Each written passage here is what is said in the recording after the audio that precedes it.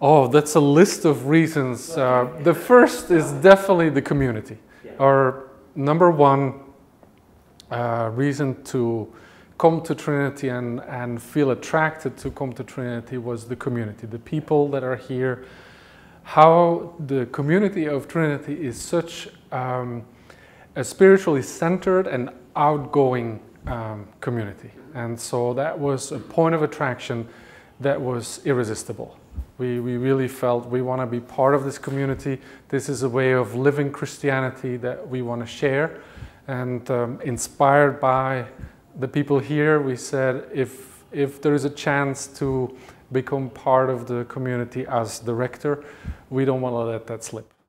I have a strong interest in liturgy and music personally, and that was a strong point of attraction to say I would like to worship and lead a congregation in prayer in a place where liturgy and music has a warm place in the hearts of the people of the community. And so finding a church like Trinity that has that is not always self-evident, even though there are lots of Episcopal churches.